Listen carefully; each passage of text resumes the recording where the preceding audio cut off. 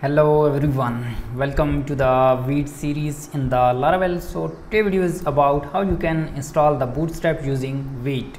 So I'm going to install this Vite, and you are familiar, if you are not familiar with the Vite, so basically Vite is a asset bundler for the Laravel 9, which is added in the Laravel 9, and it will compile your files too much faster than Webpack. So it's basically replaced with the Webpack. Okay, so I have already shooted 2 videos on it, the what is Vite and how to install this into the Bootstrap with admin dashboard. Like I install this using Composer UI, which is a starter kit for the Laravel. If you want to start with the Bootstrap, so you can install this, you can watch this video. But if you don't want to install the Laravel UI package and you want to install the Bootstrap only, so how you can do this in your project? So let's get started. So here I have created this fresh installation of the Laravel install Bootstrap in Laravel with Vite. Okay, I have installed this project and then I switch to this project, and now what's next? So here I came with this blog, and this blog is written by techblogs.com. It's written very well, and I appreciate them that they are writing very well blogs, and I'm impressed. So thank you so much, Tech Vlogs. Okay, and next here first you need to install the project. Okay, you can install it using Composer, or you can install it globally. Okay, and then you need to install this Laravel UI package, but we are not going to build the admin dashboard, so that's why I'm skipping this step. And next step, you need to scaffold your Bootstrap, right? So in our case, I'm not going to add this like this auth flag. I'm just doing this PHP artisan UI Bootstrap. So now let's go here and install this PHP artisan UI Bootstrap.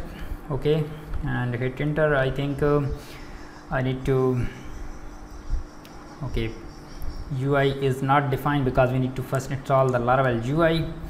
Okay, so let me install this Composer require Laravel UI. Okay, I'm installing this for installing the Bootstrap, right?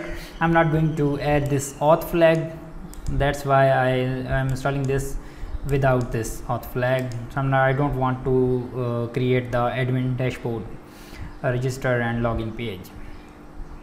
Okay, it's generating the file, and after this I'm going to type PHP artisan UI Bootstrap. Okay, our Laravel UI package is installed successfully. So here we enter this command, and now what's next? We need to enter this PHP artisan UI Bootstrap. So let's enter this PHP artisan UI Bootstrap and hit enter. So basically it's going to scaffold our files. Okay, and then it says that you need to run npm run install. So first npm install, not run, npm install. So first we need to install the npm into our project, because we want to add the node modules into our project, and then we are going to run the npm run dev. So why we are going to run this npm run dev? Because we are going to compile our file. So first implement this. What's next?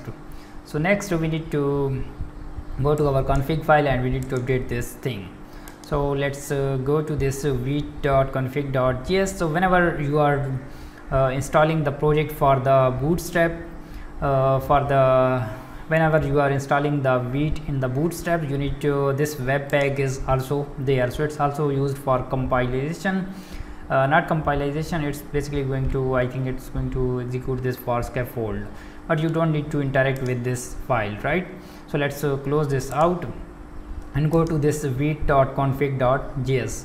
so by default it's look like this. So here you need to add your Bootstrap stuff, so you need to import the Bootstrap.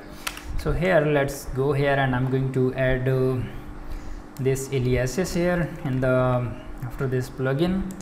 Okay, after this plugin I'm going to add this here, save this out, and then this path, we need to add this path at the top. So it's added here, so you need to add this out. If you do not added this at the top, so it's going to throw an error that this path is not defined. Okay, save this one, And now let's come back, and here one more thing, we need to update the bootstrap.js file, because this bootstrap.js file is little bit changed in the Vite.js. so now let's go to this resources directory, and in the resources there is a js directory and there is a bootstrap.js directory. Okay, so here you need to remove everything, okay, because it's a little bit changed, so it's loading the Lodash. So let's remove this stuff and paste this out. So now it's a little bit changed. Save this one and go here and check that if you have any other steps. Let's go to the app.js and import this. Okay, we need to go to the app.js. this is already at the top, and we need to add this here. So let's go to the app.js, and then this js we need to add this line, right? So basically we are referencing this, we are going back one step back, and here we are searching this sass, okay, and this sass contain this app.sass, so that's why we are importing this sass. Okay, save this one, and now let's go here, and then we need to call, in the previous version Laravel mix we are calling this mix, or here we are calling the asset method, and we are importing the css at the top and js in the bottom. But Laravel mix provide us a functionality, you can add this like using this Vite blade directive. Okay, let's I'm going to implement this into the views. Let's go to the views, welcome views. So I'm going to implement this out because it's a simpler one, and I don't want to make this complex for you. I'm doing this for a simpler one because people will understand it properly. Okay, so here you need to call your Vite configuration. So if you want to load your css and js file, so you need to do here like resources like css, because we are referencing this css app.css and then this css. Okay, and if you want to add them twice at once using array sample, so you can add this like this. Oops, not this, like this. So let me cut this out here, cut this out and add this like this. So now it will load the app.cs and js. So you can also add this js at the top by using this blade directive separately. Okay, so how you can do this? So let me cut this out from there. First I need to reload this with this one, and then I will show you that how you can do this separately. Okay, so that's why I mostly prefer to shoot everything in the project, because I don't want to confuse you. If you don't know if I know anything, I will explain everything to you that you can understand it properly. Okay, so here I'm going to, here it is, I am welcome blade. Okay, save this one, and now let's here this one is installed, and we need to run this npm run, and here you need to type dev. So basically dev is used for development purposes. When you are development, so you don't need to turn this off, because it's looking the changes into your config file, and whenever you are saving into your blade file or your config file, so it's loading your web browser automatically, so you don't need to refresh your web browser. Okay, so this is running here. So like it's similar like npm run watch, so it is which is looking for the changes in our project, and whenever we made any changes, change into any of the files, we press Ctrl+S and it instantly reload our web browser. Right, it's similar like this. So now I'm going to go to my project here, install Bootstrap and view, and here I'm going to open a new terminal. Basically I'm going to run the PHP artisan serve for opening my application welcome page. Okay, let me type the command php artisan serve. So let's wait for a moment to complete this, and yes, hit enter. Okay, and now I'm going to open this out, localhost to 8000. Okay, wait for a moment to serve this out. Okay, not found. Why my PC is taking too much time? And yes, server is started, so let's reload this out.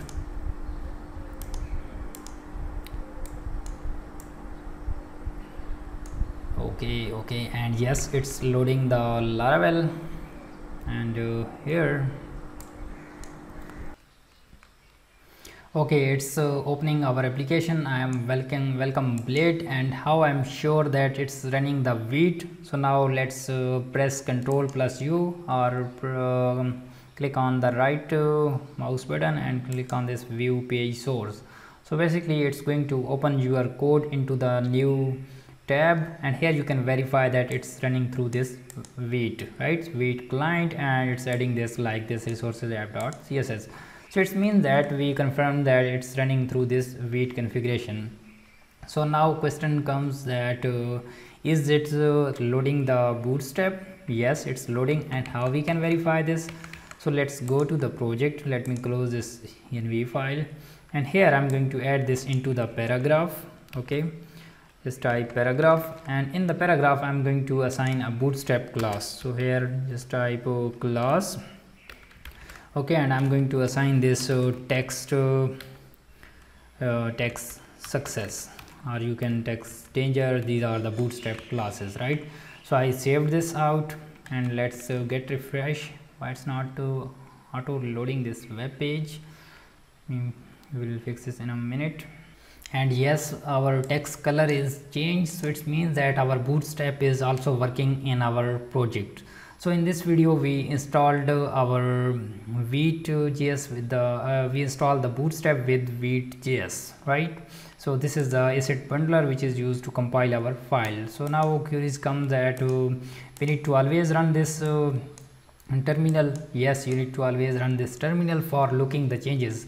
So if I made anything like I am Dayat Niazi. Okay, Dayat Niazi. So let's save this one, and let's take eye on this. It's going to automatically refresh our web browser and changing everything whatever we are saving this. And yes, it's running this. I am Dayat Niazi. So whenever you are doing something here and press Ctrl plus S, it's going to instantly refresh our web browser, right? So you don't need to manually refresh this thing. And where it's refreshing it from? So let's go to the config Vite config.js file, and then this refresh property is going to refresh this thing. So and if you make this turn off, and let me go here, and I'm going to remove this HHH and save this one. So it's not going to reload our web page again. And yes, it's turned off, it's not reloading our web page. So if you like this video, please subscribe the YouTube channel, and if you want to implement this into the other like Vue.js, React.js and stuff like that, so I have shooted full videos on it, that how you can install this into the Vite.js with the React, how you can install this Vue.js, how you can install this in the Vue with the Breeze with the React and stuff like that. So hope you will learn a lot from this series. So subscribe the YouTube channel and stay connected for daily videos at 11 AM.